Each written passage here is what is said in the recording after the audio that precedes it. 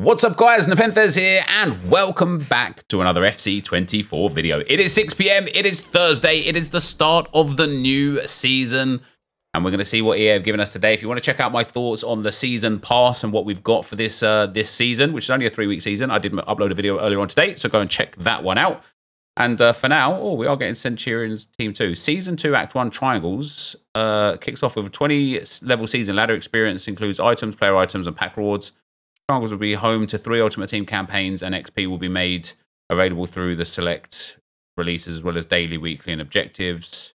Yada, yada, yada. Fair enough. Fair enough. If you want to be able to afford the best players and open the best packs in FC24, go to u7buy.com to buy your EA FC24 coins. It's cheaper than buying FC points and just as reliable. They already offer some of the best prices out there, but you can get an extra 6% off using promo code NEP at checkout. And so with that, let's have a look what we may or may not have for today. What do I want to start with? I want to start with objectives.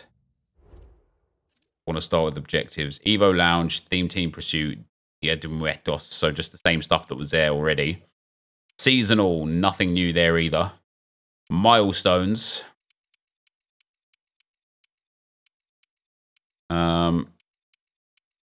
Century of Goals. Oh yeah. Centurions is here. Score 100 times to complete this set of objectives as you march towards a century of goals. All rewards are untradeable.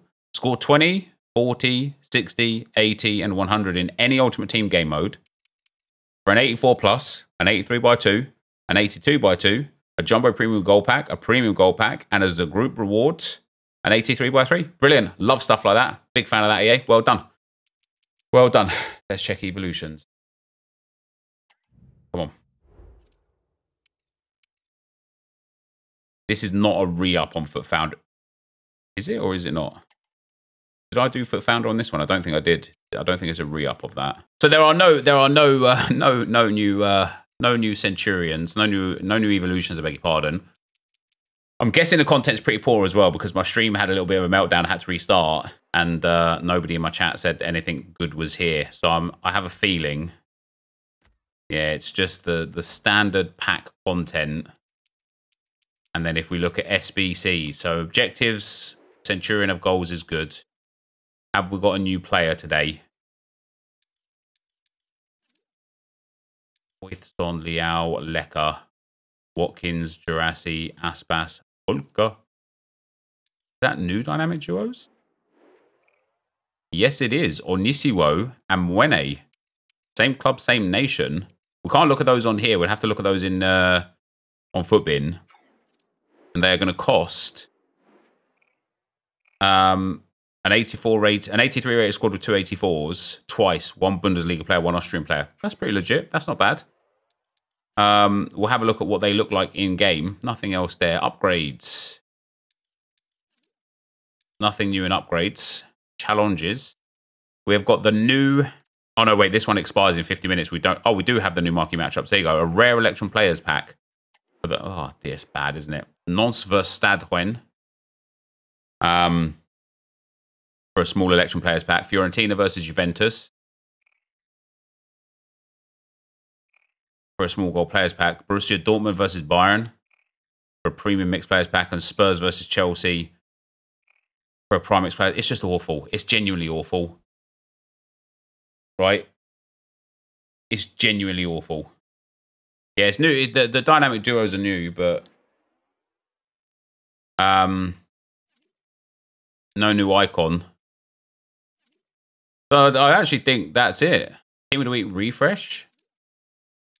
What's Team of the Week refresh?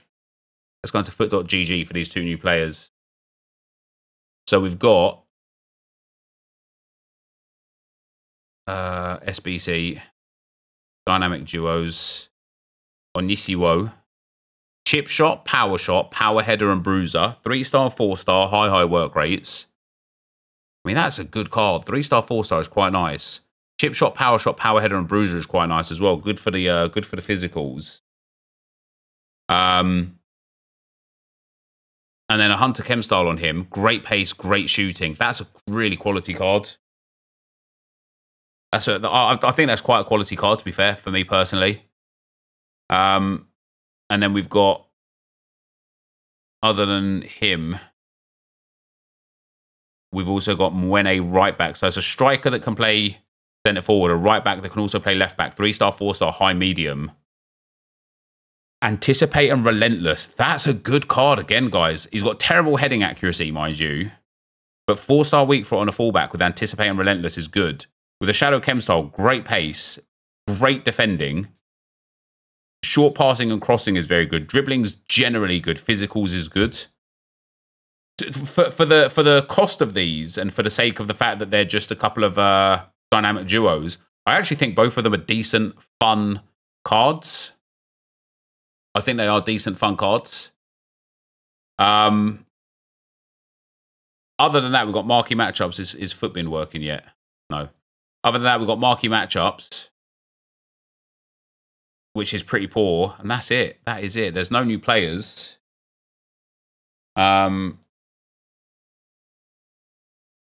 It's... I want to see this... I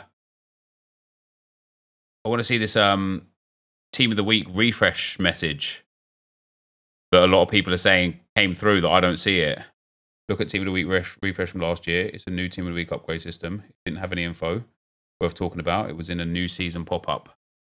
Oh, it was in the new season pop-up. Hold on. Maybe I can go back and get that. Oh, yeah. I see. So it says Season 2 Act 1 triangles will be home to 3 Ultimate Team campaigns, and XP will be made available through select campaign releases as well as daily and weekly objectives. The first Team of the Week refresh of FC24 will also feature during the season. What was Team of the Week refresh? I don't even remember what it was.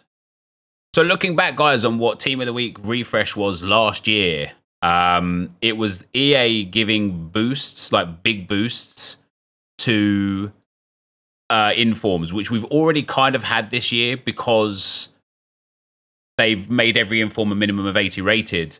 However, the other thing that they did last year was give skill move and weak foot upgrades and then individual massive stat upgrades for cards that either needed it or that did something exemplary. Like if somebody scored a long shot, they'd just get a massive boost in like long shots and stuff. I actually think this year already, although we can't look at footbins still, I actually think this year already, we've already seen what Team of the Week refresh could be with Eddie Nketiah.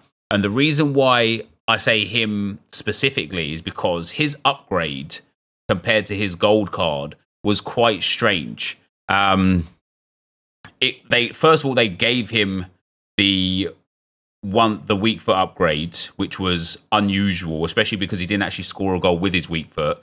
They also gave him 2 play styles, which they haven't done with, from my own knowledge, every other Team of the Week, but on this one, maybe so. That's a good dynamic, isn't it?